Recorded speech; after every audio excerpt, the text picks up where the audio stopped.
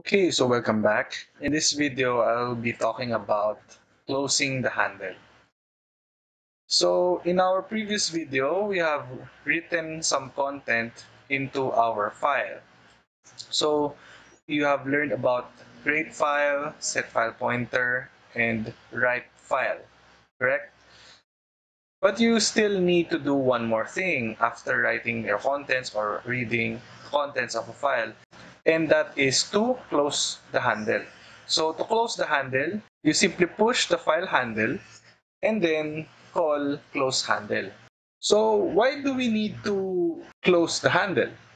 So remember that handles are limited resources that occupy the memory.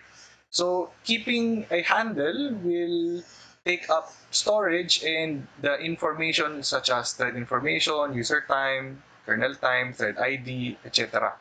Okay? It is just a good practice to close handles. So you may be wanting to ask, what will happen if we don't close the handle?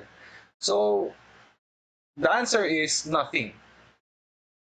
So you can simply not close the handle, but it will leak that handle. Also, when you exit the process, then Windows will automatically close that handle.